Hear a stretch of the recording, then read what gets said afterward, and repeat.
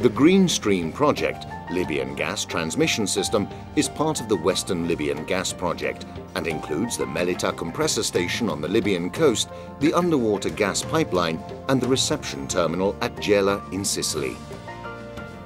The pulls were performed by the semi-submersible pipe-lay vessel Castoro 6 in length of 1.9 kilometers. Pulls were completed with both the main and the secondary 32-inch pipeline heads reaching the shore. Another key player of the project was the derrick laybarge crawler. The same pulling equipment was transferred from Sicily to Libya and installed, ready to perform the 1.75-kilometer shore pulls at Melita. Pipes were transported from the Trapani storage area to alongside the crawler, before being loaded on board to be prepared for the pipe pull. The pipe is positioned on the firing line, beveled, prepared for welding